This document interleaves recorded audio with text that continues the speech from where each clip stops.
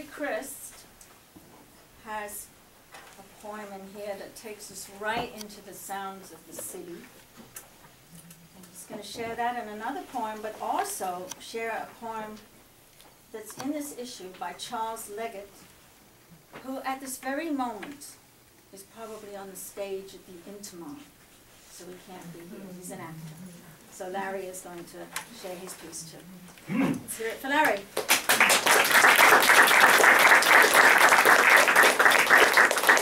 Thank you. It's an honor and pleasure to be here in this fine, classy, handsome magazine again.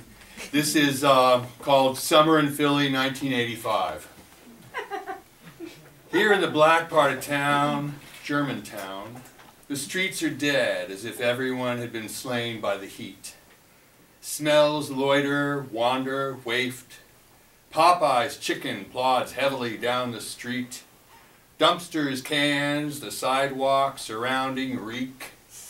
Music from a passing car rides the fetid air, crashes into row houses, long dark alleys hacked to death by high-speed fans. Shadowy figures in underwear and faded floral house dresses fan themselves with folded newspapers, swat flies, resume fanning. Water pressure dies each day this time of year as the kids have opened another fire hydrant.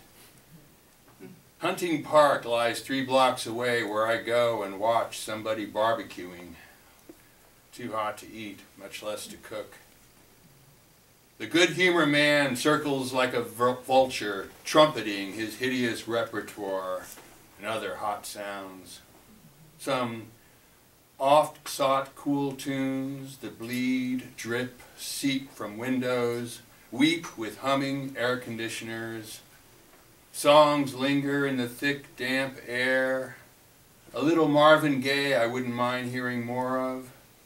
Michael Jackson's Thriller, which I'm as sick of as the heat.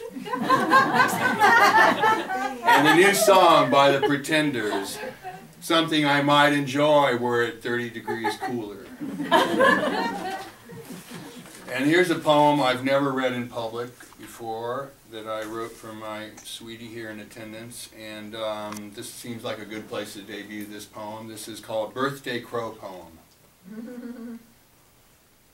I fell in love with you again yesterday I fell again in love with you. You look wistfully, windowward, at the crows as they came and fed and flew away. Not seeing that one we hoped to see, the one we called White Wings, among them. Tears welled in your eyes, your eyes welled with tears, one making a break across your face. He's gone, I said. I haven't seen him all week. No, you said, holding hope.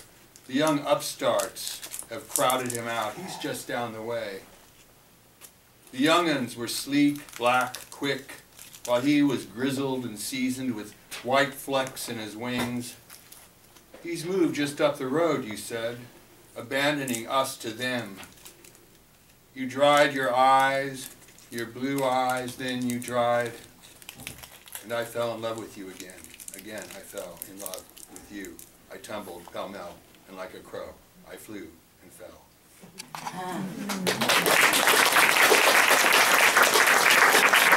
Thank you. And this is by Charles Leggett, not by me. This is in the magazine, and he is currently playing Roy Kahn in Angels in America Part 1 and 2 at the Intimon.